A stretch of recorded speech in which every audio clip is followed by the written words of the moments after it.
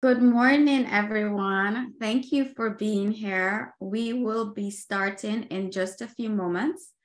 We will start with our California land acknowledgement, our breath, and our interruption practices to give folks some time to come on in.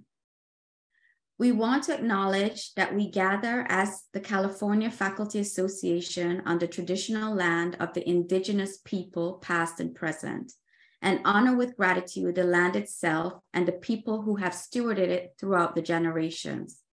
This calls us to commit to continuing to learn how to be better stewards of the land we inhabit as well. To recognize the land is an expression of gratitude and appreciation to those whose territory we reside on, and a way of honoring the indigenous people who have been living and working on the land from time immemorial. It is important to understand the long-standing history that has brought us to reside on the land and to seek to understand our place within the history. Land acknowledgements do not exist in a past tense or historical context. Colonialism is a current ongoing process, and we need to build our mindfulness of our present participation. Acknowledging the land is an important indigenous protocol that we are honoring here today. We also recognize and acknowledge the labor upon which our country, state, and institution are built. We remember that our country was built on the labor of enslaved people who were kidnapped and brought to the US from the African continent, and recognize the continued contribution of their survivors.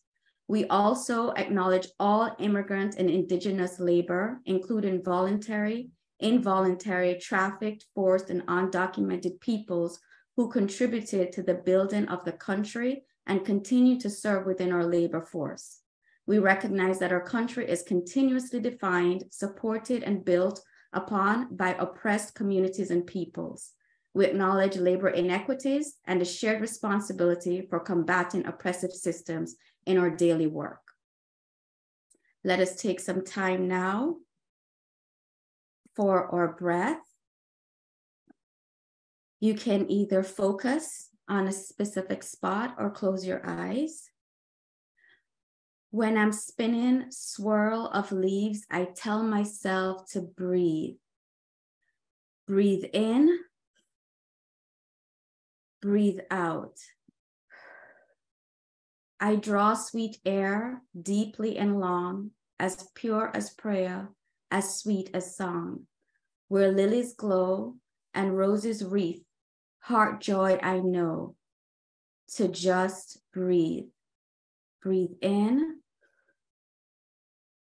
and out. So I think, by shore or sea, as deep I drink of purity. This brave machine, bare to the buff, I keep ice clean. Breath is enough. Breathing in and out. From mountain stream to covert cool, the world I dream is wonderful. The great, the small, the smooth, the rough, I love it all. Breath is enough.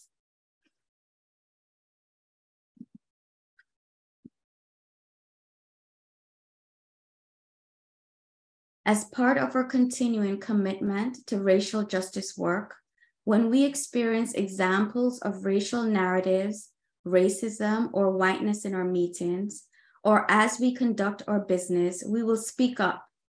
This means we can interrupt the meeting and draw the issue to one another's attention. We will do this kindly, with care, and in good faith. Further, as we engage interruptions, we take an intersectional approach, reflecting the fact that white supremacy and racism operate in tandem with interlocking systems of oppression and colonialism, class, cis heteropatriarchy, and ableism. This statement is a reminder that we commit to do this in the service of ending the system of racial oppression. As such, I would like to describe myself. I am a light-skinned Black woman from Jamaica with hair that's braided and pulled back behind my neck in a Black turtleneck with very red lips.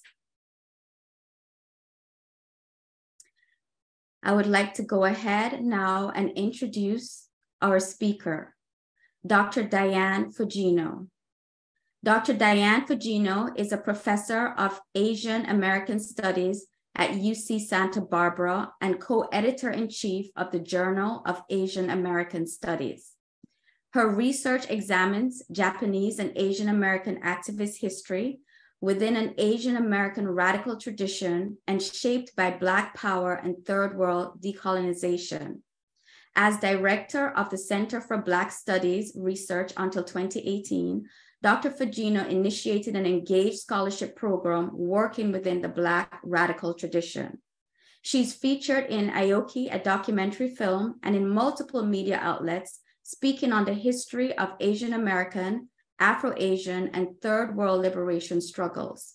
She has written and co-edited several books on Asian American and Black power activism, including Contemporary Asian American Activism, Building Movements for Liberation, Black Power, Alter Afterlives, The Enduring Significance of the Black Panther Party, and Heartbeat of Struggle, The Revolutionary Life of Yuri Kochiyama.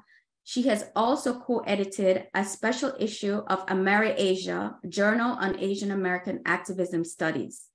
She's a core organizer of the Ethnic Studies Now Santa Barbara Coalition, ESNSB, and is a co-author of an article examining the organizing model of ESNSB. Dr. Fugino serves on the boards of the UC Santa Barbara Multicultural Center, the Intersectional Justice Facilitator Program, and the Food Security and Basic Needs Task Force. She's a board member of the Fund for Santa Barbara and formerly with La Casa de la Raza. She is a founding member of Corporation Santa Barbara, serves on the Bloom Center's Corporative Economics Advisory Committee, and is on the steering committee of the Regional Equity Study. We are so honored to have Dr. Fugino with us. Welcome. Thank you so much, Dr. Shelley, for that really warm welcome. And I love the beautiful poem on breathing. I'm Diane Fugino. I speak from Santa Barbara, the unceded lands and waters of the Chumash peoples. I am going to describe myself, right, which is that I'm an Asian woman with glasses and I'm wearing headphones and a microphone. And I really want to thank all of the organizers who worked so hard to put this together. I know because I do that kind of organizing work, and it's always so much harder than those who are in front of the cameras. I am going to go ahead and screen share my PowerPoint. Oops.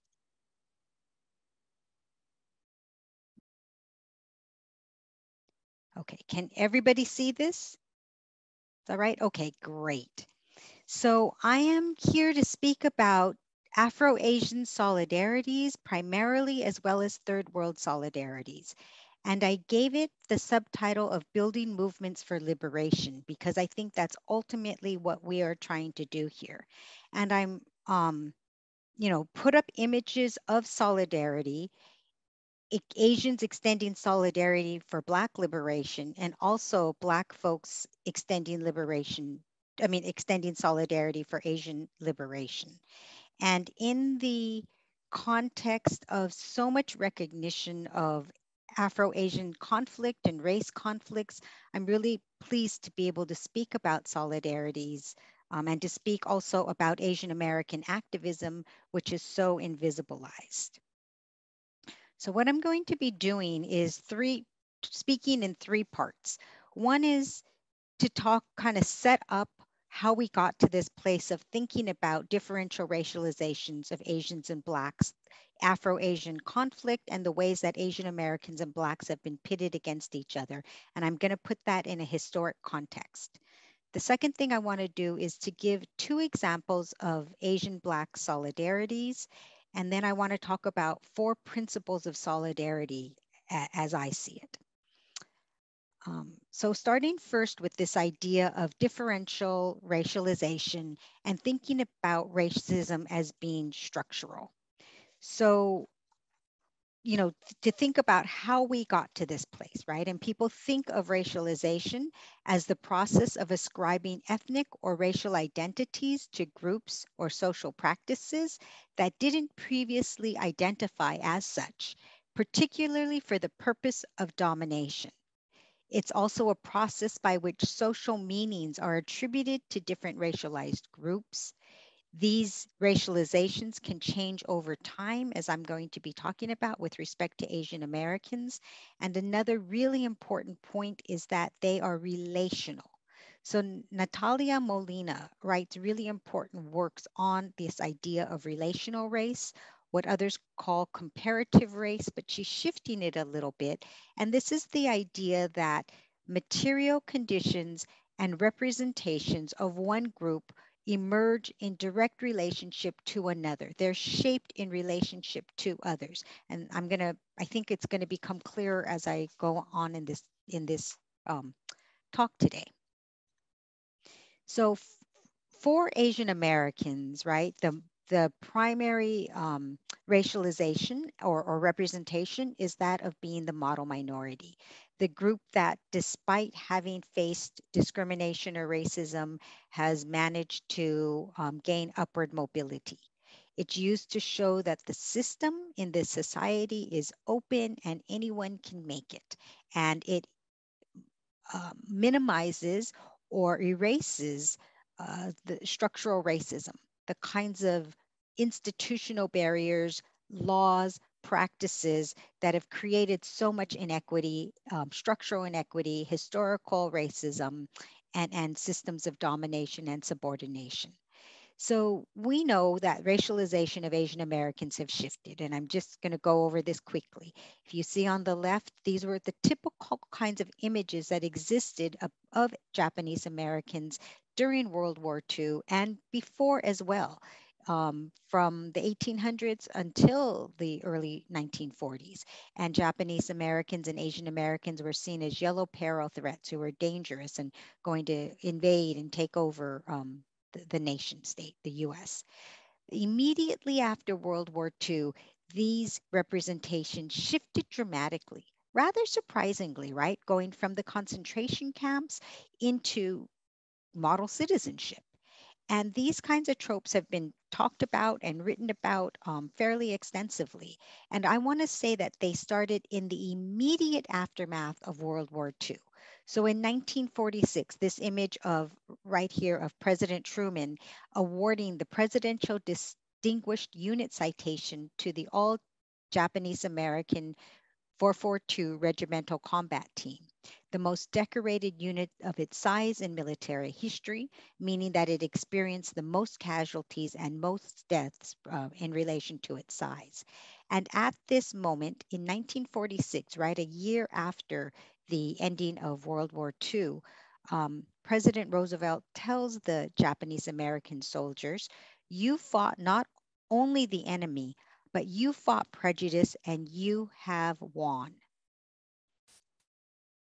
The Japanese American community, the elites of the community, did what many other groups have done before them and used the demonstration of battlefield bravery and sacrifice to show that we are citizen worthy, right? We are worthy of US citizenship and to gain better treatment. And this statement by President Truman, right? You fought not only the enemy, but you fought prejudice and you have won, speaks to an imaginary of an elimination of prejudice. And that is what happens with the model minority. It is used to try to convey this elimination of prejudice. It is true that images, let's see, how do I get rid of this?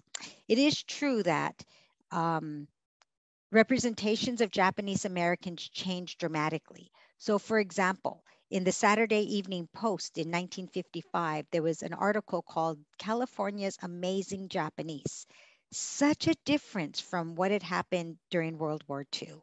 And Japanese Americans faced increased opportunities to move into the suburbs, to get jobs equivalent to their college educations, which was completely different than what happened before World War II. I think what's most important to understand about this is that these kinds of tropes, turning Asian Americans and Japanese Americans into model citizens, becomes read as the triumph of the nation and a correction of its past wrongs, including the incarceration of Japanese Americans. And what's also really crucial is that we don't just limit this to a domestic context, but we think of this as part of a global context. And what was happening, why this image suddenly emerges, why it unexpectedly is such a dramatic transformation from just a year earlier, eh, um, is that at this moment, when the US rises to global world power in the aftermath of World War II, it is trying to do a contradictory thing. It wants to expand into Asia and the Pacific and to control those regions economically and politically, while also um, positioning itself, right, portraying itself as the premier model of democracy and freedom in the world. It wants to distance itself from old world colonialism and all of its terrors to show that it is really promoting freedom and democracy as it expands and has imperial ambitions in Asia and the Pacific. And so it's really productive, and this is part of the importance of the model minority, to show a reduction of anti-Asian racism in this period. The model minority image and logic becomes popularized in 1966. This is the period of the mid 60s when we think about the model minority emerging for Asian Americans. But as I've already said, that this really happens in an earlier period and it's linked to global expansionism. But in the 1960s, there are two magazine articles, popular, respected, widely read, right? The New York Times Magazine and the US News and World Report. And they use these success story tropes of Japanese Americans and Chinese Americans to try to make arguments of how this group has managed, despite discrimination, to succeed, to gain upward mobility in the United States. And as I teach, what else happened in 1966, right? The civil rights movement took a turn to Black power. Now, of course, ideas of Black power, of self determination, of critiques of power, of asking for something more than a piece of the pie, of asking for something beyond integration. All those ideas didn't just emerge in 1966, they emerged earlier. Um, but 1966 was a really important marker for this. In that year, Stokely Carmichael, later Kwame Ture, calls for Black power in Greenwood, Mississippi in June of 66. And in October of 1966, the Black Panther Party forms in Oakland. And so in this way, if you juxtapose these two, right, you see that this is a relational formation. Popularizing Asian Americans as model minorities happens at a particular moment and it has a particular impact. And so, some of what happens when you take a relational or comparative racial analysis is you see that there's a lot that happens, right? Um, for one, is my second point, the model minority disciplines Black militancy and protest in general. It shows that dissent, it's trying to articulate, or it's trying to align with the idea that dissent isn't necessary. You can work through the system, through education, through hard work, and you don't need to resort to protest. Two, a second thing is it hides problems within Asian America itself, and it erases anti Asian racism. This is partly why people know so little about about Asian American activism, and didn't know a lot about the problems happening, including anti-Asian violence, until the COVID moment. A third thing is it undercuts solidarity and people who would be naturally connected to support one another in the ways that are necessary to gain liberation. And the fourth point that I want to make, which is really crucial, is that it redeems the nation, right? As a liberal democracy committed to equality and justice. And so, as we'll see, Asian Americans have rejected this idea of the model minority and instead stood in solidarity with other groups. And we have a very long history of building Afro Asian solidarity. Um, and I just give a few examples. Um, we have Frederick Douglass, right? The most renowned, formidable abolitionist who spoke in opposition to the exclusion of Chinese Americans, culminating in the Chinese Exclusion Act of 1882. U.S. Black soldiers fought in, went overseas in the U.S. Philippine War in the late 1800s. Some of them switched sides and fought in solidarity with Filipinos who they felt were fighting for self determination in their own lands. And really crucial to thinking about Afro Asian solidarities is the Asian African Conference that takes place in Bandung, Indonesia in 1955. This conference, right, in the aftermath of World War II, many colonial nations fought off formal colonialism and gained their formal independence.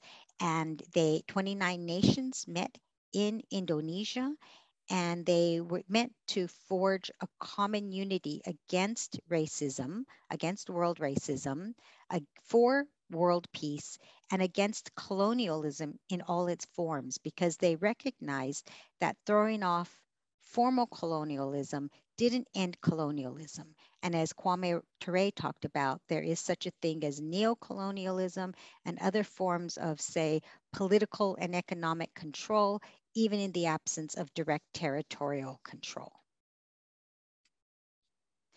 I want to talk about two examples of Afro-Asian solidarities.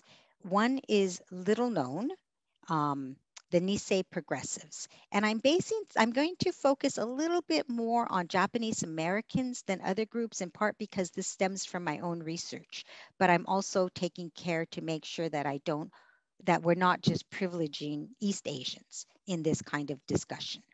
But one of the groups is Nisei progressives, Nisei being second generation Japanese Americans, the children of immigrants. And this group forms in the late 1940s. And they first form as a Nisei for Wallace group in support of Henry Wallace's third party campaign for the presidency on the Progressive Party platform.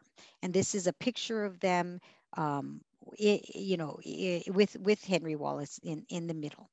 And after Wallace, loses, they turn into a longstanding organization called the Nisei Progressives. And one of the things that they do is they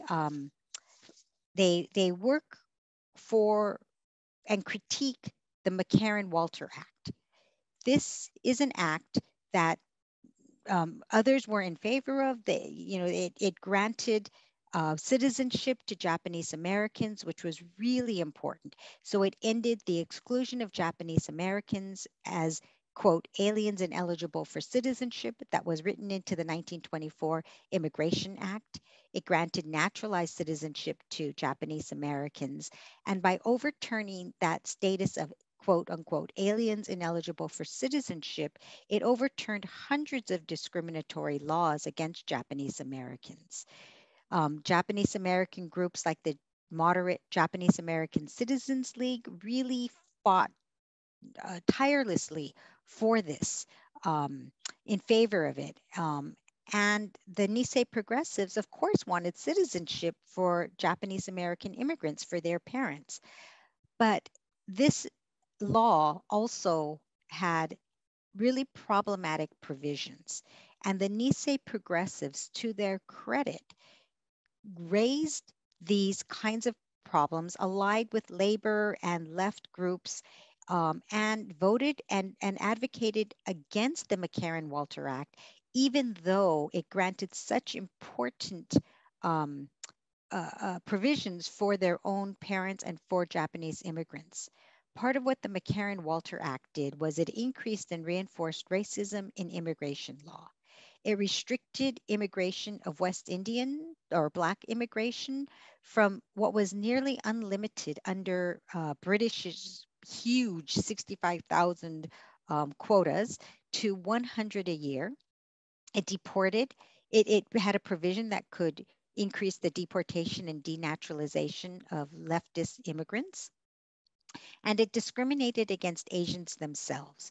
Only Asians were counted by ancestry, not national origins, such that, say, a Japanese from Brazil would be counted in Japan's small quotas and not gain access through Western Hemisphere non quota access. And in addition, the McCarran Walter Act gave really unequal quotas, as big as 65,000 to Britain and 100 to most other countries. So, for these reasons, the Nisei progressives oppose the McCarran Walter Act despite its benefits to its own community. The Japanese American Citizens League, which I said fought tirelessly for this, made the argument that it was important to reduce discrimination, right? And we want to gain immigration rights. And this is what one of their foremost leaders, Mike Masaoka, wrote in a Washington Post letter. He said, legislation of this nature is a step by step proposition. And we believe that to people who have absolutely nothing in the way of immigration privileges, half a loaf is infinitely preferable to the promise of a full loaf to come in some distant future. I mean, this is reasonable, right? I mean, this is how organizing and change happens. It doesn't happen all at once.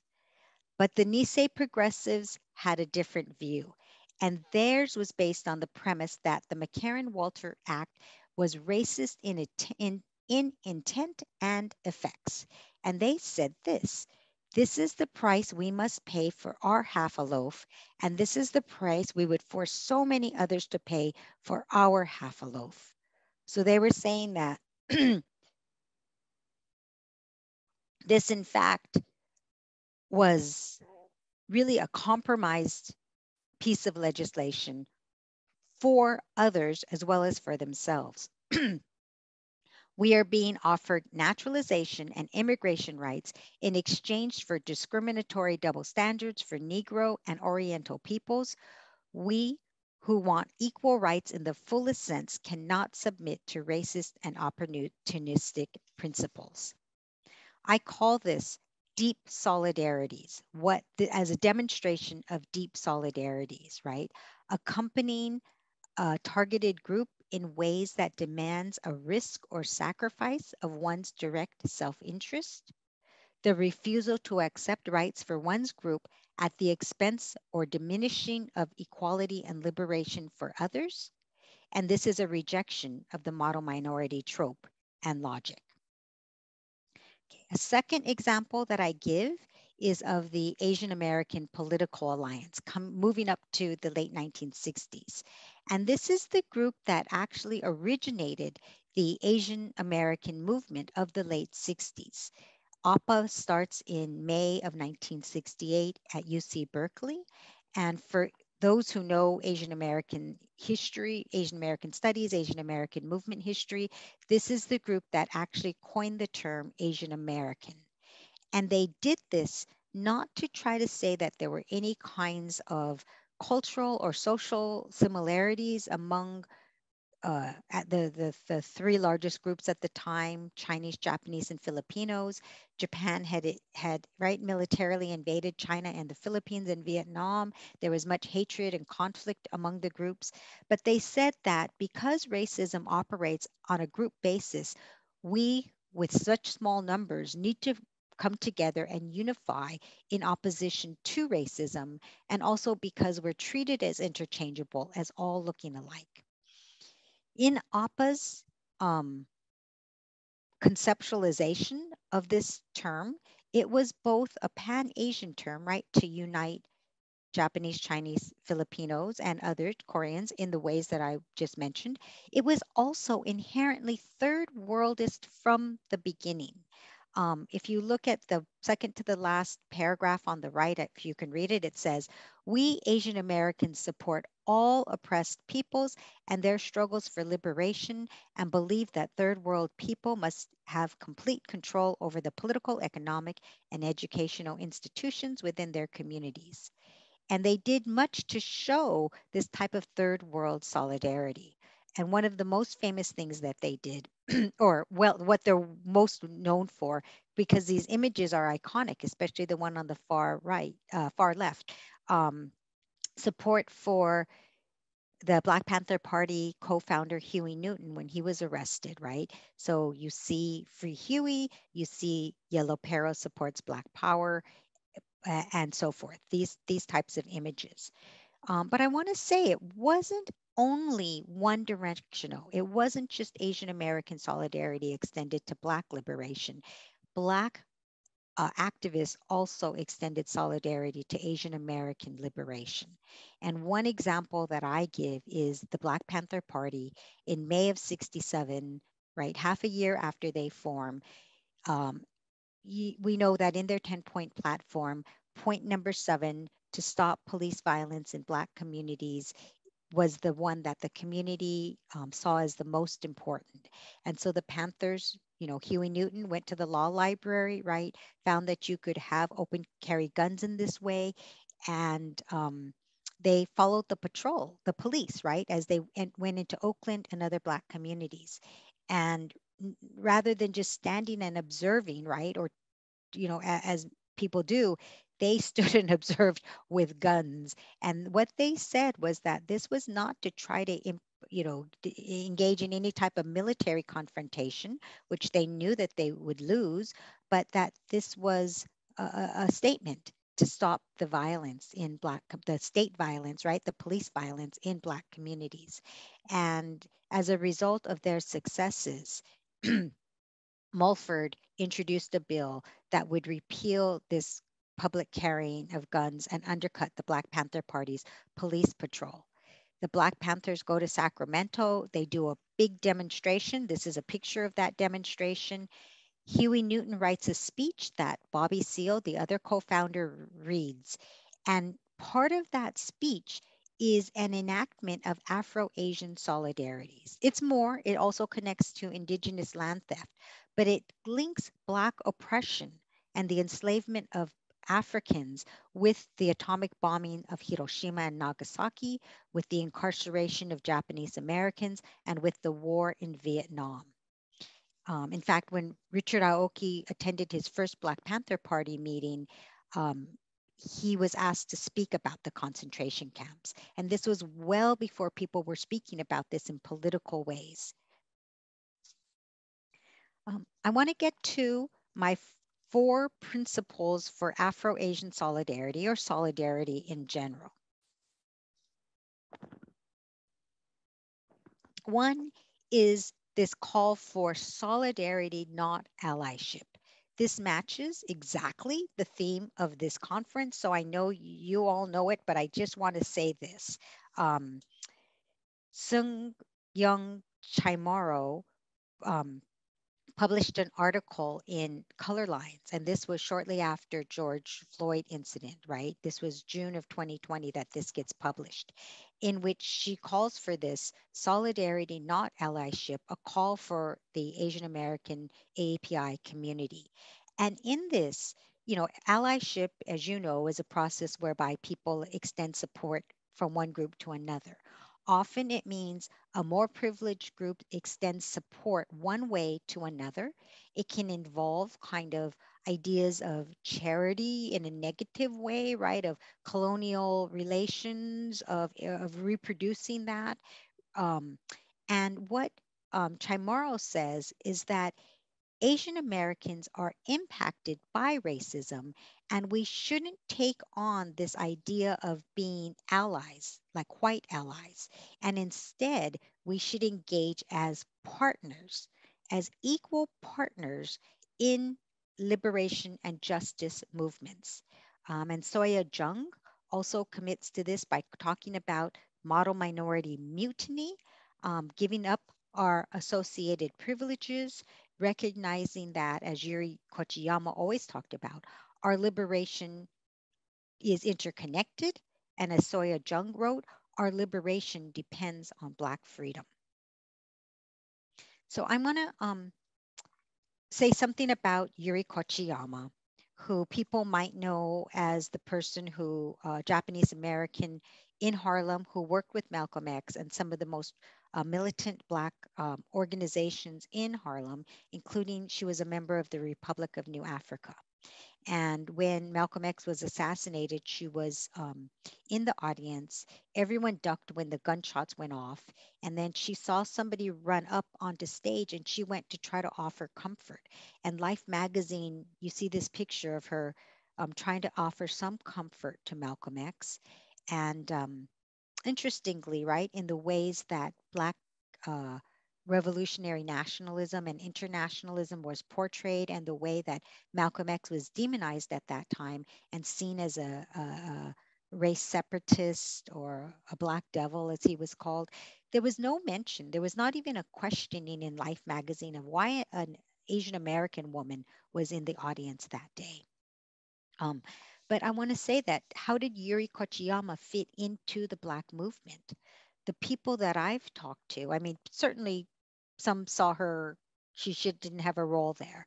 But the people that I've talked to over and over again said Yuri showed up. She was present. She went to all the meetings. She worked harder than anyone to support prisoners, when political prisoners, when they came out of prison, and getting people to write to them and make sure that they knew that they weren't alone inside prison. And so she worked in a method of accompaniment, in a method in which she built relationships with people. She showed up. It wasn't a one time thing, it wasn't occasional, she wasn't inconsistent. And this is some of the elements of solidarity that are so crucial. And the second thing I want to say about Yuri Kochiyama is that she wasn't just engaged in something light, it was rooted in an opposition. This was her solidarity, was rooted in an opposition to racism, imperialism, capitalism, what we might call today, after Cedric Robinson, racial capitalism. And that formed the alliance that she had with these Black liberation groups. I want to give another example of this type of deep solidarity, an Afro Asian solidarity, and solidarity, not allyship. So, Dr. King, right, well, best known for his 1965 March on Washington, I Have a Dream speech, gave other speeches and grew in his ideas. And by April of 1967, he delivers one of his most important speeches at Riverside Church in New York City. And it's a really difficult one. He didn't want to speak out against the Vietnam War because he knew that it would engage the wrath of so many, including his civil rights cohorts, who thought that that would detract from the domestic civil rights movement. The US government didn't want him to link, war, militarism, imperialism with US domestic race issues. Black power activists were angry with Dr. King, feeling that he was too moderate and too slow to speak out against the Vietnam War. And he decides that it is a time to break silence. And he gives this speech. And it's a really hard one. You can listen to it and you can hear the tension in his voice. But he said that my conscience leaves me no other choice, and that it is time to speak out against the Vietnam War. And one of the things he talks about is the ways that he's been telling his people in the ghettos that Molotov cocktails will not solve their problems. And they ask, what about Vietnam? What lessons come from our own nation when our own nation uses massive doses of violence to solve its problems? So he felt he had to speak out. He was also incensed in the ways that the US government in this war in Vietnam was so arrogant and condescending in arguing that the people of Vietnam were not ready for independence. As Black people, they had heard this so often. And Dr. King in this speech also humanizes the Vietnamese people at a time when the US was at war with Vietnam, right? The Vietnamese were in the mainstream seen as the enemy. And he says, I speak as a child of God and brother to the suffering poor of Vietnam. And his connections with Vietnam just didn't happen in broad strokes. It wasn't simply a statement against the Vietnam War, which it was. He was also highly influenced by a particular person, Thich Nhat Hanh, who was a monk, a Buddhist monk, a major proponent of peace, a poet, and known as the father of mindfulness. We did some of this at the beginning today. And people called him the epitome of the living Buddha. And Dr. King drew strength from him and met him, nominated him for a Nobel Prize, Peace Prize. Um, in any case, Dr. King ends this speech saying, we still have a choice today, nonviolent coexistence or violent co-annihilation. In any case, these are lessons to learn. I want to say something about two traps or three traps. One is of identity politics and cancel culture. So the ways that I'm talking about solidarity is not about um, thinking only about ideas, identity politics, right? These aren't just about my racial identity and following people because they're a certain racial identity. This is about having a political analysis that critiques structures of power.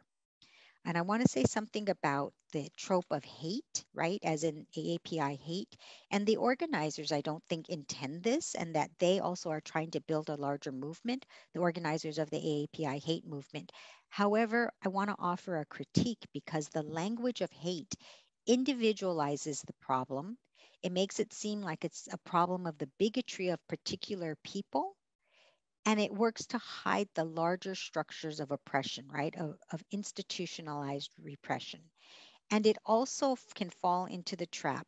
The third thing I want to say is we shouldn't fall into the trap of being celebratory without criticality. And I want to give two examples of this. One is the two pieces of legislation that respond to racist violence. Okay, one is responding to and thinking about this notion of AAPI hate. So during COVID, right, with the rise of anti Asian violence in May of 2021, there were advocates of the COVID-19 Hate Crimes Act, right? Hate crimes or legislation was passed in 1990 to connect illegal acts with bigoted motivations to give people longer sentences. And this builds on that. And so this passed by wide margins. You can see in the House overwhelmingly, and also in the Senate 94-1. And it condemns and denounces all forms of anti Asian sentiment. Um, it calls on law enforcement officials to investigate hate crimes, and it expands the collection of data and public reporting. So it was really celebrated, and I show a picture of that kind of celebration as this major legislative gain and of the government doing something to stop the violence against Asian American communities. But others critiqued it, and so we want to have criticality along with other kinds of, not just simple celebration, right? And one of the criticisms is what did this actually do? What was new, right? Why did this gain bipartisan support? These types of things, anti discrimination was against the law, collecting a federal hate crimes was already on the books. It puts more money into policing, right, to do these types of investigations. And why did this pass? Why was anti-Black violence not included in this explicitly, even though this was also a year after the killing of George Floyd? And I want to contrast this to the George Floyd Justice and Policing Act, right? Introduced in February of 2021 when Tyree Nichols was when Vice President Kamala Harris went to and spoke at the funeral of Tyree Nichols, she said that she is committing herself to pass the George Floyd Justice Act.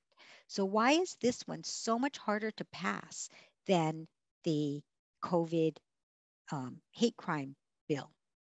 One of the things it does is it limits unnecessary no knock warrants, it ends qualified immunity, and it does things that make it harder for, uh, it makes it easier to hold police accountable. And I think that because of this, because it has more teeth in it, um, it's harder to pass. And perhaps we can also talk about how anti Black racism is just such an overwhelming trope in US society. But even this act, I want to say that there's criticism of it by an article that was really great by Derica Purnell. And she says, for example, George Floyd wasn't even killed by a chokehold, right? We know he was killed by a knee to his neck. And so banning one tactic doesn't necessarily end police violence. And we have to be careful of these technical and tactical approaches to ending police violence. Okay. And also, like the other act, it is also a carceral solution, increasing funding to police. Okay, I want to go through my next 3 points on principles of solidarity fairly quickly, so that I can get to Q&A. I've been talking a really long time. Thank you for bearing with me. Um, the second major principle of solidarity for me is study, and that um, we aren't just going to learn. It's important to reflect. It's important to engage in discussions with people to hear what their experiences are. All of this is really crucial. But we also, I think, have to study history. We need to study deeply. And so I put up different books that are really wonderful to me. Vincent Harding's There Is a River, that goes over Black history and Black struggle in such an engaging way. This Bridge Called My Back, right, co-edited by Sheri Moraga and Gloria Anzaldúa, was so formative for me. It's the linking, it really is talking about, as Chela Sandoval discusses, U.S. third world feminism. And it was linking and seeing solidarity among Black, Indigenous, Chicana, and Asian and other women of color.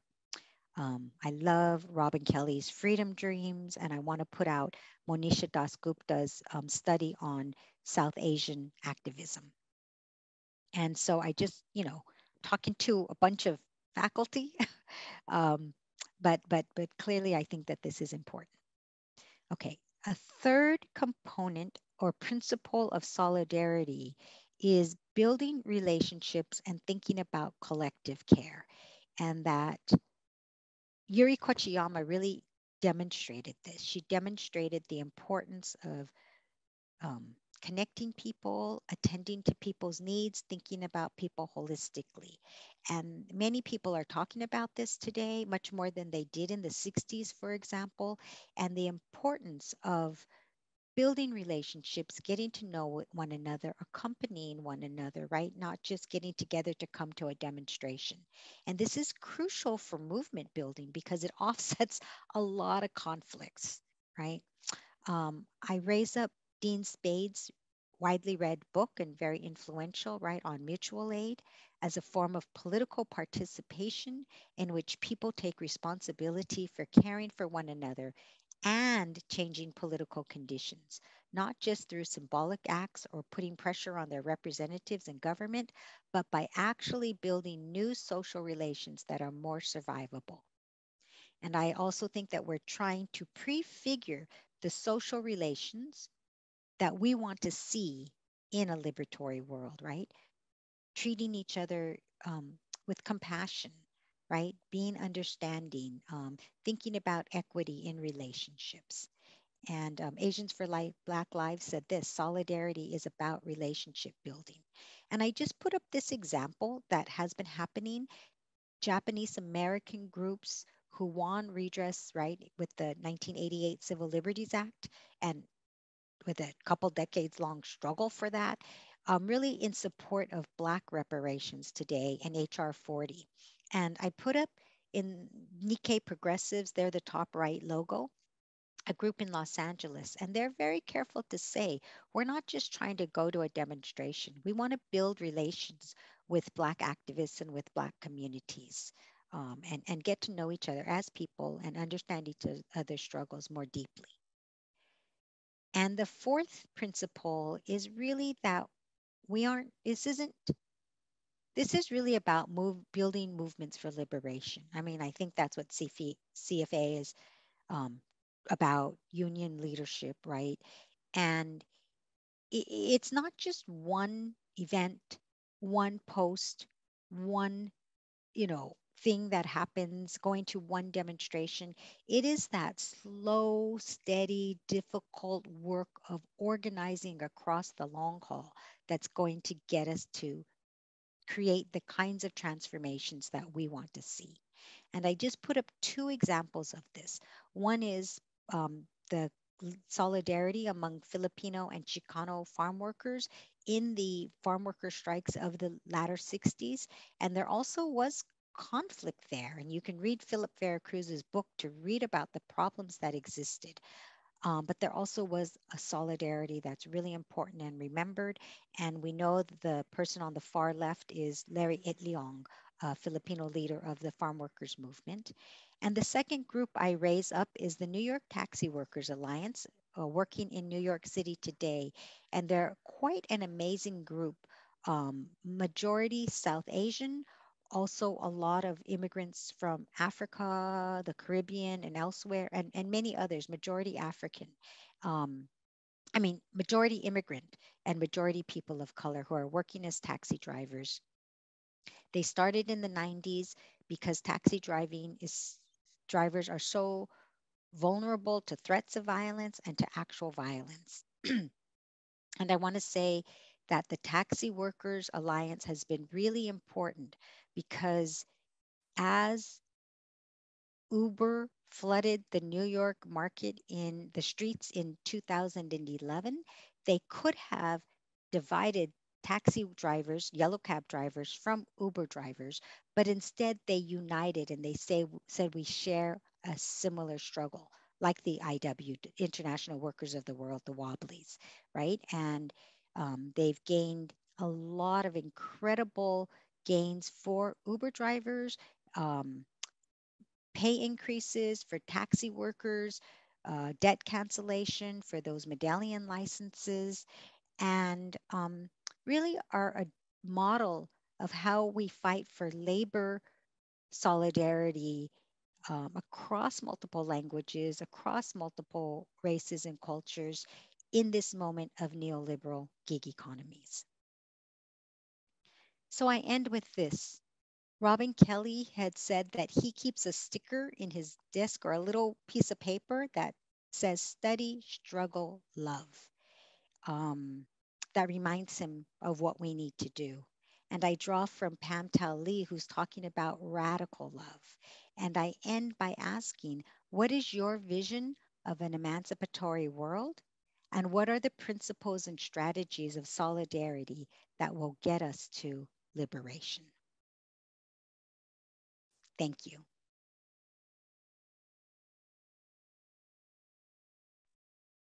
Thank you so much, Dr. Fugino. In fact, we have some questions, and I want to just bring our attention to the logistics that Jamila dropped into the chat, that even though the chat is disabled, please drop your questions in the Q&A. One participant already said, thank you for this brilliant presentation. As an ethnic studies lecturer, I appreciate the depth of knowledge shared here that will benefit my students in Intro to Ethnic Studies when we discuss the Asian American movement in even more live in detail.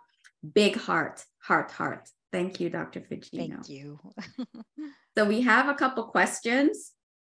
How do you address when other people of color, whether Black or Asian, who wish to uphold the system of policing through reforms, expansion, and also uphold looking at capitalism as a solution, is the first question.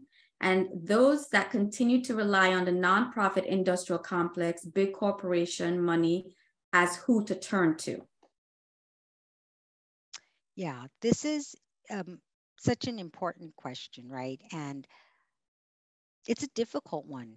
We can talk about abolition in the abstract, but when it comes down to having problems, what do we do? I am just dealing with an issue of severe mental illness, with something happening where I work, and what are the options here, right? How do we intervene? And because this society has so few options besides calling on the police in certain situations, it leaves people with few options. um, I know that in the aftermath of Atlanta, right, in March of 2021, the Asian American groups were flooded with all these requests. And on my campus, for example, the Asian American Task Force, people were flooded with questions of what we can do because Asian Americans were felt vulnerable. And there was an instinct to call the police because that's what we've been taught to do. But people were also aware that this was the post George Floyd moment, right? The movement for Black Lives was, and will calling the police keep Asian Americans safe? Will it keep Blacks safe? I mean, I think we have plenty of evidence of what happens to Black people when the police are called, but I would say others as well. And I think that what this calls on is one really doing the kind of work that formal teaching can offer, right? And then informal education everywhere. So, talking about what policing is, talking about structures of oppression, talking about um, alternatives, because people are trying to create alternatives. It's really slow, it's really difficult, there's a lot of resistance, but they are. Um, I think we can talk about what's happening in Atlanta with Cop City right now, right? I think that that would be a great example to teach about. And I find young people to be, at least here in California, to be very open and interested in these ideas. And I think ultimately part of this question is asking, um, it's not just to teach about an example or one campaign, but to look at the structures of oppression, such as racial capitalism, that are creating these kinds of problems, right? When we talk about being radical, that means going to the root of a problem. So analyzing problems at its roots. And then that type of analysis can be used to guide the solutions we come up with. So, for example, housing, we're having a huge housing crisis everywhere. What can we do to make changes? Well, one of the first things is to acknowledge the ways that, right, capitalism and the market is driving up housing prices, and that we aren't really going to be able to create equitable housing solutions unless we address the market forces involved in it and reduce them, which is not easy. Education is really important here. Thank you so much, Dr. Fujino. Someone else has said that I want to highlight another book, Black Power, Afterlives, The Enduring Significance of the Black Panther Party, which is by you, Dr. Fujino, the author. And they said that this book was incredibly influential in my ongoing work as a community worker and movement lawyer. So excellence there. Thank you Uh, so much. I appreciate this kind of feedback and would love to hear more about the work you're doing and how it influenced your work. But thank you. Somebody else said that this was really amazing. Thank you. Excellent presentation, so informative. I teach cultural health, and this will benefit my students when we discuss AAPI health. Someone else is Fred Korematsu and others who resisted. Do you have any information about Fred Yes, Korematsu? absolutely. Really, really important person who one of the things I can say about this is World War II, Fred Korematsu, everything that was happening to Japanese. And it wasn't like the anti Japanese sentiment just started on Pearl Harbor Day. It had been growing for quite a while. And there was an anti Japanese movement in California since 1900. And Fred Korematsu had an Italian girlfriend, and despite the fact that the US was at war with Japan and Italy and Germany, right, she wasn't mass incarcerated. And he just didn't want to leave. He just wanted to stay with her. So he hid when it was time for Japanese Americans to be mass incarcerated, right, with those evacuation notices posted, and tried to get minor plastic surgery and got caught. His case went all the way of violating curfew and violating evacuation orders, went all the way to the Supreme Court. And in the 40s, he lost, but it got reopened in the 80s. And it became a really important case for jurisprudence, for law. And I know in San Leandro in Northern California, there's a junior high, I believe it's a school named after him.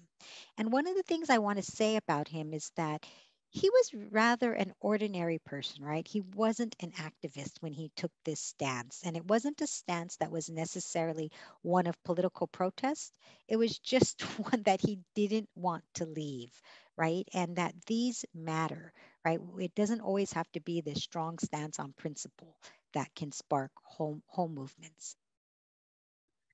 Listen, people, we have an expert in our midst right now. Okay, use that Q&A. This is amazing. Another question, Dr. Fujino. This was an extraordinary presentation. Thank you so much. Do you know if Muhammad Ali had any support from the Asian community as he was opposed to the Vietnam War? I think it would be interesting to know this, especially when teaching young college students. That's a good question, and I need to look into this. I am certain that there was, right, people like Yuri Kochiyama. This is like back, I think 1967. I think when Muhammad Ali opposes the draft and loses his heavyweight title, and did it in part as a member of the Nation of Islam, right, and their opposition to the war. Um, and this is a good question, and I'm going to look into it. But definitely, people in the Asian American community, the Asian American movement as a whole starts around 1968. So after this, already after the stance that Muhammad Ali takes, but there were Asian American activists who were active, like Yuri Kochiyama, and they absolutely would have stood with him. Thank you. Somebody mentioned the brilliant Iris Chang's research and writing about Nanking. Do you have any thoughts about, for those of us who don't know what that is? Yeah, really important Japanese military massacre in China, and rape and massacre. And Iris Chang, the late Iris Chang, wrote this really important book. And there's so much that we need to study. And I will say that when I teach, I don't just teach about US or European imperialism. I also talk about Japan and the atrocities that they took on. And yeah. Thank you. Mm-hmm. Dr. Diane Fujino, thank you for an outstanding and informative presentation. Someone else said, I love how you framed anti-Asian hate and addressing the problematic issues they raise, particularly continued expansion of policing and capitalist solutions. How can we imagine solutions that center solidarity that provides an alternative to the paradigm of anti-Asian hate? Yeah. Yeah. I mean, I think that this is harder now because that AAPI hate became the symbol. It was like Black Lives Matter became the symbol for the Black movement, and Asian Americans, we got AAPI hate, right? And on one hand, the folks who started that AAPI hate, they wanted to enumerate and have a place where people could say that they were attacked, right? That there was some kind of anti-Asian, either physical attack or the majority are verbal attacks. They call it hate incidents. And that is important that that get enumerated. So I applaud them for that. And if you go on their website, they are trying to do more than just enumerate incidences and attacks. But I don't know. I think that we need to be speaking out more against it. It has gotten so easily embraced, right? And I think people who are very well meaning aren't critically analyzing what that means, and then the erasures of structural racism in that term hate, right? It just becomes individual bigotry. And it aligns so much with the kinds of tropes and philosophies of individualism that have been longstanding in this country. And so I think that we just really need to critique this, to be talking about it, to ask young people what they think about it, to be teaching about this in our classrooms. And the more of us that are talking about this and teaching about it, it's going to shift people's ideas. And maybe we need to get out the other forms of Asian American activism that are happening, but don't seem to take hold in the mainstream, Well, I changing know, the narrative. Mhm. yeah, you opened my eyes because it's almost like a well-kept secret of how connected Asian American and Black were in their advocacy and activism of each other's. And so, this question in terms of how can we imagine solutions that sense of solidarity that provides an alternative, I think is very similar to your question. If it's what is your vision of an emancipatory world, right? How do we kind of get that? Mhm. Somebody else has asked, contemporary connections draw by Harry Kondalu, and Hassan Minaj and Desi South Asian. And so we're talking about contemporary. And I know I've watched Hassan Minaj. Are you aware? I mean, I'm He not a is great. millennial, but He is great. He is so sharp. Um, just really, really has such an amazing way to hone in on the problem that's there and name it. I'm just like, wow. And has this critique that's so important. And then as a comedian, right, draws laughs and has gotten huge following. uh, so he really is, I guess in today's language, an influencer, right? He has this platform to really influence people, but he uses it in ways that are really substantive, not just, this is one of my critiques is style over substance, right? Where people look good or they say something that makes people feel good. And that's what I'm trying to say when I'm saying being celebratory without criticality, because I think that it's so easy. We go to a talk, we feel good, we love it, and then you think about it after and you're like, what did they really say? How did they really advance knowledge that's going to get us to liberation, right? How did they change analysis that changes strategy? Um, yeah, I yes. just want to say something about Hassan Minaj. I loved what he did in 38. So I don't know if you guys have seen 38 on Jeremy Lin, right? And the ways that he just rose to superstardom in basketball after having been ignored so much, in part it seemed like, as an Asian American, and the model minority image was really following him and shutting him out of professional basketball. And then there's a moment in which Jeremy Lin is waving everybody off. It's the last moment. If he makes the shot, his team wins. If he misses, they lose. And he just does it with such confidence. And I guess it was called the wave, right? They waved him off. He waved them off. He waved them off, and he took it. And he took the shot, and they won. And what Hassan Minaj says was that the wave off, the wave off, the wave off, that was our moment of dignity. And I thought that was just great, right? Yeah. I think it's important that you're not only having, right, serious literature like the books that you have shared, but also this piece of being a comedian, right? The comedic, being able to deliver it in different contexts so that people can hear it, so that we can kind of get access to more people. And that's what I really like about comedy as well. Absolutely. And they can be sharp, and they can say things that, like, we as professors could never say in the classroom in the way they say it, right? And Absolutely. literature and film also, right? Really touches people in ways that sometimes research studies don't, Yeah. right? Yeah.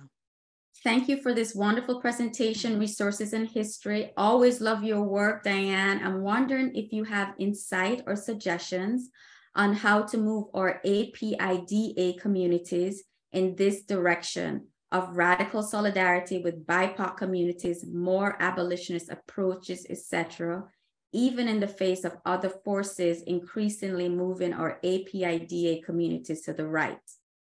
Also, Do you have thoughts on if and how Asian American identity that AAPA and others in the 60s helped create, whether that can still be resonant today amidst the change in demographics, heterogeneity of our APIDA communities? Thank you. Yeah, thank you. Right. So the API, DESI American kinds of rubric that is being referenced here. And thank you so much. I One thing I don't like about webinars, right? There's not opportunity for dialogue. I shouldn't just be speaking here. This whole thing should be a dialogue. But I mean, I understand why it's not, but I'm just saying, and that this question and other ones too really beg for dialogue. Like we need to be in conversation with each other. I think people who are raising these questions also have their own thoughts and perhaps are doing their own work doing this. And I wish that there was more other kinds of opportunities to hear this, and maybe there can be in other ways. But yeah, this is not easy because the majority of Asian America are immigrants, right? And some do not have any connection to say what happened 50 years ago with the Asian American, Black Power, Chicano, American Indian, other movements, right? And um, and sometimes come and are the most privileged in their homelands who are able to come, and so come with a kind of class privilege also. Others, of course, who are immigrants are also progressive and aligned with other groups.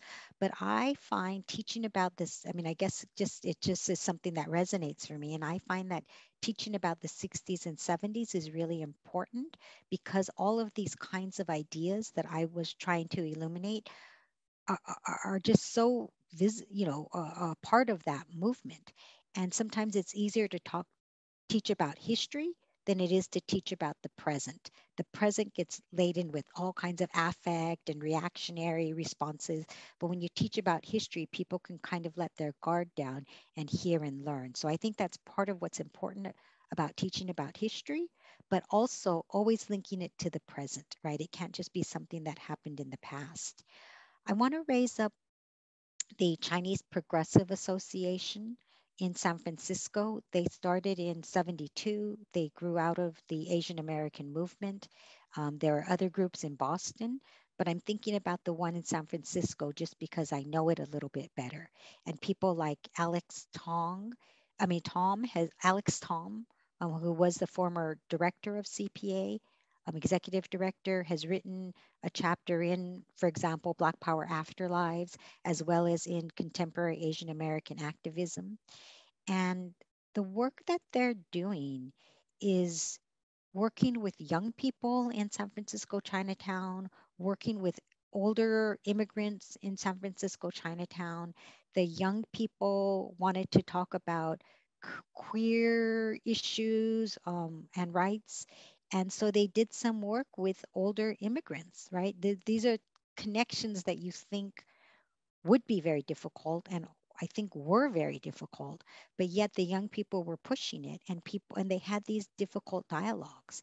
They also did dialogues with community members around anti-blackness and connected with blacks and I think Hunter's Point around certain kinds of campaigns that were happening there and trying to bring out Chinese American support for those struggles.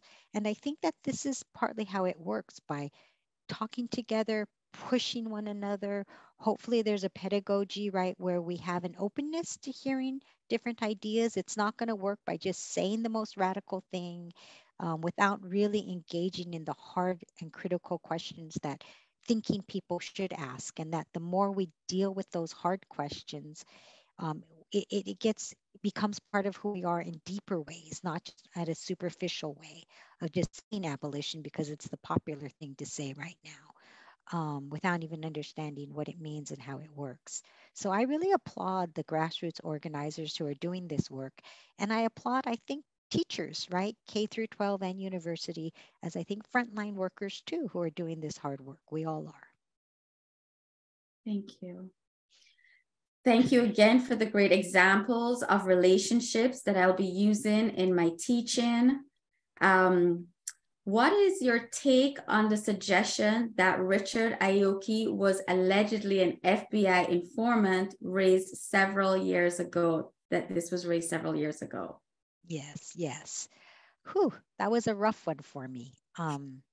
My my book on Richard Aoki had just come out in, I think, April of 2012, and it was August of 2012 that um, the forgetting his name, Rosenfeld, put out the book Subversives, and the day before the book was published, right, did the video and the announcement that Richard Aoki was an FBI informant. Um, which was done, as I've said, in an opportunistic way the night before his book was was to be released. He didn't come to people who knew Richard Aoki. He, in his own words, said that he knew this information for years. He did not um, come to people in a principled way to talk about it, to get information. He just sprung it as a gotcha moment in a way that I think helped to bring attention to his own work.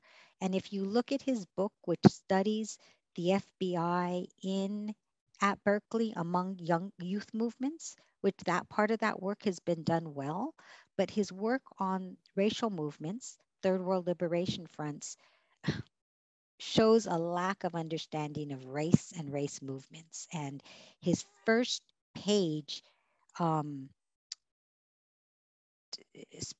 talks about Richard Aoki, talks about how white bystanders were beaten up by people of color, Third World Liberation Front activists. And, it was just so horrible in terms of kind of connecting the Third World Liberation Front to violence in ways that were just not accurate, and problematic, and kind of the innocence of whiteness. It was just such a problematic. And initially, what he put out was one FBI document that did not at all state anything. It didn't show his claims that Richard Aoki an informant. But he later, 3 weeks later, posted 300 pages of FBI files that were allegedly on Richard Aoki as an FBI informant. And I want to point you to Trevor Griffney's article that looks at this, and he studies FBI files, and he comes to the conclusion that they're accurate documents and that Richard Aoki was an informant. I also want to point you to Belvin and Miriam Louie's article on Richard Aoki that also analyzes all of this. And they come to the conclusion that Richard started he voted for Nixon. He had really different politics. And perhaps when he started being an informant, he had different politics. But he grew in the movement and grew into the kinds of politics that he articulates. And that it's so interesting because so many people have that know him. Everybody was shocked by this. And I think that folks were also surprised the degree to which the Black Panther Party came out in strong support, the former Panthers, of Richard Aoki. And they said, I know Richard, he was not an informant. It was very interesting because that could have been a moment in which there was huge Afro-Asian conflict, right? But instead it became a moment for solidarity. If Richard was an informant, then we need to deal with the truth. We don't need heroes who are seen as perfect in ways. I just wish that this had been dealt with in a way that was with integrity. I like that you said it, that we need to see heroes that are not necessarily perfect, because we are flawed. And the psychology of it is that someone can be put into, right, immersed in a culture or a context and actually come out rooting or wanting to do more for that kind of context. So even as an informant, it doesn't mean that he was against the cause or what was being pushed forward, and that there could have been a change. And that I think that we have all these examples of divisiveness, of right, of trying to watch, as you said here, the solidarity of undercutting solidarity. And that is, these are the examples of undercutting solidarity and of sowing divisiveness between people who have like causes. Really, really important. And can I add something to it? You're making me think of something else. So, I am, I oppose informing on people completely, right? And I also think that we need to think about what it means to be an informant and what information that the FBI gathers, how much is it really accurate. And there are former FBI agents who have spoken to this, the ways that sometimes people who are giving the FBI information just give them things because they're getting paid and they just make things up. Sometimes these former agents said that the FBI makes things up sometimes. And also, um, Belvin and Miriam Louis' point was that they saw Richard as a kind of double agent who was also gathering information. I find that a very tenuous and precarious and rather dangerous position to put yourself in. But Mhm. nonetheless, it's really complicated. We know that FBI informants have created great harm, like in the police killing and assassination of Fred Hampton of the Panthers, right? But Mhm. it's not clear what the impact of if Richard was an informant. So we have just a few moments left, but I'm going to try to get in about 4 questions. Here we have, might you say more about the crucial importance of paying attention to all Asian countries when thinking about deep solidarity? It does seem that East Asian countries are often centered in US frame conversations. How can we do a better job, or how do we do better and build knowledge and coalition? Absolutely. Right. And as a Japanese American, right, the kind of privileging of East Asia in the Asian American rubric and in Asian American studies. And I do think that it's something that many people think about and very intentionally try to speak about other groups. When we're looking to leadership, making sure we're bringing in others. In my talks, I try to do that, even though I acknowledge this was more heavily weighed on Japanese Americans, in part because it's the kind of work that I'm doing. But it's just such an important point of solidarity. Absolutely. Um, Thank you. We have loved this complex and humanizing presentation. Thich Nhat Hanh and Gandhi, my campus, Cal State LA, and other universities are complicit in policing, data collection, surveillance, and more. Our teaching environment is more and more dehumanized. The question is, do you think we should create a foundation study of Black thinkers, intellectuals to deeply support all BIPOC solidarity? Absolutely. That aligns with my point of study. And I had so many Black thinkers, right? Black intellectuals and writers on there because Black studies has and Black struggle has completely informed all the other groups, right? Asian American, Chicana studies, American Indian, in the movements from thinkers like W.E.B. Du Bois on. And we owe a great debt of gratitude. And there's so much the kinds of thinking that has greatly influenced me, as I think you can see coming out of this conversation. We try to incorporate an intersectional approach to our anti-racism and social justice work. Could you say how this lens of intersectionality shows up in your work? Yeah. Um, I, I, I mean, absolutely, on so many levels, right? Like gender is one of the things that we absolutely think about, right? So one of the things when I teach about Yuri Kochiyama, and I've written about this, is her um, center person leadership. So it's not just borrowing on Karen Sachs. It's not just looking at kind of the writer, the thinker, the speaker, kind of the embodied in the spokesperson, spokesman, gendered leadership, but it's also about nurturing, caretaking, thinking about people, bringing people together, the center person or center woman leadership in gender terms.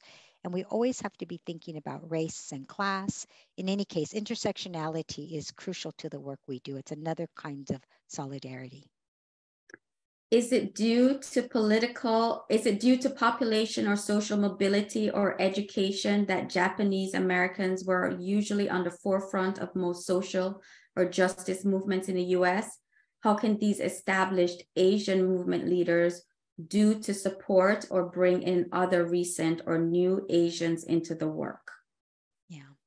I think if Japanese Americans are seen at the forefront of social movements, and I'm not so sure they are, but if so, I think that it is partly then it could be class based, right? It could be who's been in this country for longer. And this question connects to the previous one on the responsibilities that Japanese Americans, like myself, right, have to support, promote, make space for, amplify the voices of, right? Other groups that are more marginalized. I mean, this is a process of like, and it's happening. And the good thing about internet and social media is it has the potential to be democratizing, but our movements need to be democratizing, and we need to be aware of hierarchies that exist. I know that somebody has a how can we connect this work to encourage non-members, but we're going to answer that question in a later place. Can you talk a bit about the use of and whether there is still a purpose for terms like third world and liberation when thinking about current struggles? Okay. I mean, I think this is something that others can answer more. I was not a child of the 60s. I mean, I wasn't, I wasn't able, I've been too young to be shaped by that, directly. I didn't get to participate, but I'm so shaped by that movement and it so influences me. And I think because to me, that kind of third worldism implies kind of anti imperialist politics that are really important. But I was told my class that I teach, it's a big class and it's called Race and Resistance, mostly on Asian and Black activism from the 60s to the present. And I wanted to call it third world activism. And my colleague said, "Are you sure? Like that term has no resonance with young people." So I think I use it in ways that might not have resonance with young people. But I also think that since Black Lives Matter, movement for Black Lives, this current moment, especially in this COVID and post George Floyd moment, I think that more and more people are gravitating to these ideas. And whether we should be using this vocabulary or not isn't clear.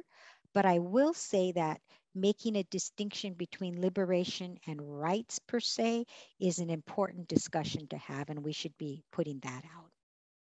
Last two questions. What do you see as a major issue or theme confronting Asian Americans?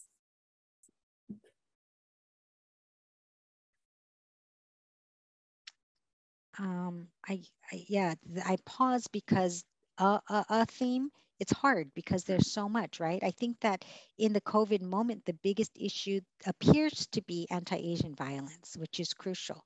But there's so much. There's housing, right? There's like in San Francisco, Chinatown, all these people living in single room occupancy, right? SROs and lots of gentrification impacting our communities, labor issues, why APALA, the Asian Pacific American Labor Alliance, started, and the taxi workers and so many others. I mean, environment, gendered Yes. issues.